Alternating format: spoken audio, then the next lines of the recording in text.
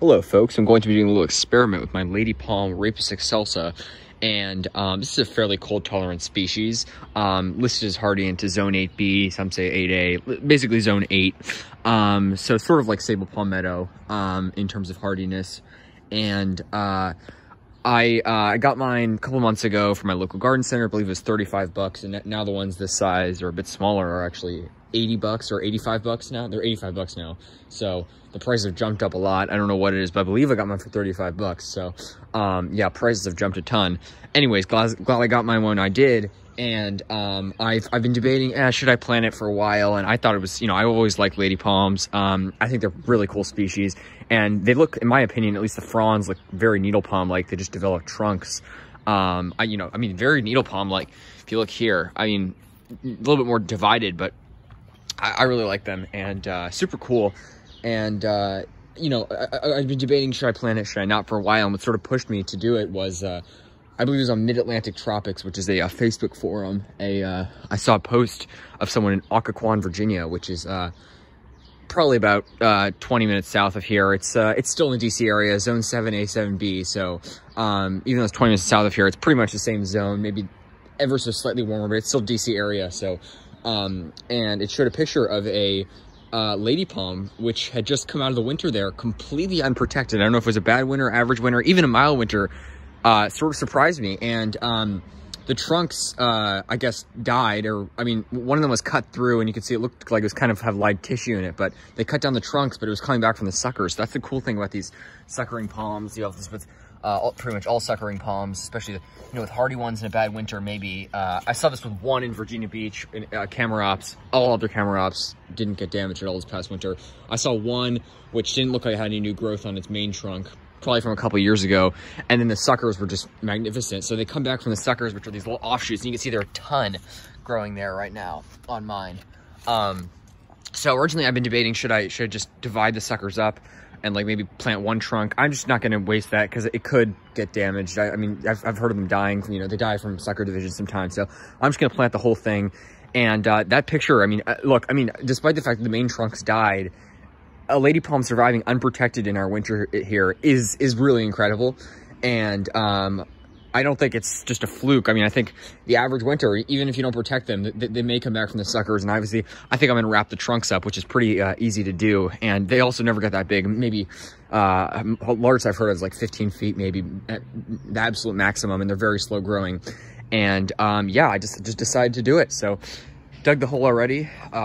When planting a palm, you're going to want to dig a hole at least, or they say at least twice as wide. Sometimes they do a little bit less, but twice as large as the sort of soil and roots surrounding the palm. And you can see mine, I probably would need to be repotting it soon, but I'm not going to have to worry about that because I'm going to be planting it. And this is here in what I consider sort of my shade palm garden. And you can see it's in the understory, these gorgeous Tsuga canadensis, native eastern hemlock, state tree of Pennsylvania, actually. And, I call my shade palm garden. I have my needle palm here, which is doing awesome.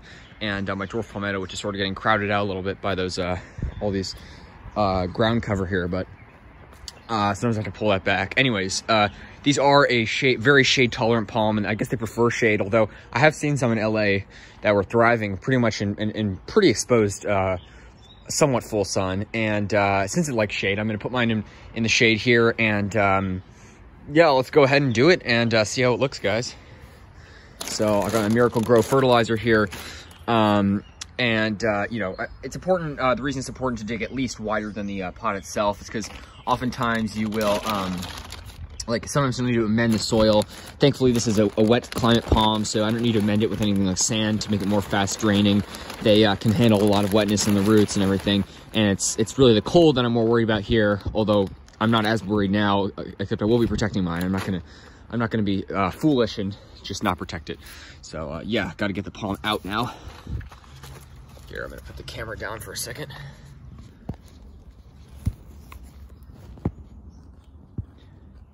Yeah, this is an incredibly, I think it's an awesome species of palm here. All right.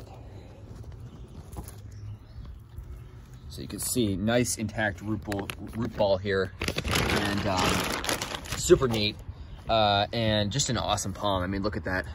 gorgeous clumping palm. And I did have to dig up some of these roots, and I'm gonna deal with that later. Gotta get these roots out of the way. Anyways, yeah. Gotta get some soil here and then fill in the rest of that with just some of the surrounding dirt. And my neighbor's landscapers, this is my neighbor's house right here, so it's kind of in a little bit of a sheltered spot between the two houses. My neighbor does have these gardeners that come by frequently, landscapers, I guess, and they I don't know what they've done, but you see the fig back there, they just snapped it. And they also got rid of some of my apuntia, which were right there, and they covered some with fertilizer. They like to put a lot of mulch, new mulch here, so hopefully they don't bother my lady palm. It's sort of on our side, I guess, a little bit. But I mean, obviously they wouldn't remove it, so yeah, I mean, I'm not so worried about that, but that is unfortunate. I don't know why they do that. Frankly, I would never hire someone to do that. I like doing this stuff myself, but yeah, you can see this hemlock branch covered in cones. These hemlocks drop a ton of cones. I'm surprised there aren't more seedlings coming up here. I guess, I mean, this is not their, usually they live along streams, so yeah, that's sort of their, sorry, it's hard to do with the camera, but that's sort of their preferred habitat. So I guess maybe they don't naturalize as easily along, like, in this kind of soil environment. But yeah, tons of cones of these things drop. They're much smaller than pine cones, much smaller. All right, I'm gonna fill in the rest of that later, but you guys get the point. Got the lady palm in the ground, and super neat and super excited at the potential of, you know, what's gonna, just really excited about what's gonna happen. And yeah, we'll have to see. Obviously, it's the whole palm growing, especially hardy palm growing, is an experiment, and that's how I like to think about it. And some palms live, and you know, part of learning is having some palms suffer sometimes, and I don't expect this palm to die, even if I don't protect it in a mild winter at least. But that's part of the experiment, and is testing palms' limits. And obviously I like to protect mine and be safe, but we're just gonna have to see. And obviously I'll keep you guys updated. This is here under my hemlocks on the side of my house. So yeah, thanks for watching, folks. Lady palm, Rhapis excelsa, great species, and it's incredibly common indoors here, and you'll find it in all sorts of nurseries, but very rarely planted outdoors, especially really north of North Carolina. In Virginia Beach, there's probably a few. DC, there's very, very few. They're very rare here, so very common indoors, and because of like the filtered sunlight, which is why I put it under these hemlocks. Have a good one, folks. Thanks for watching.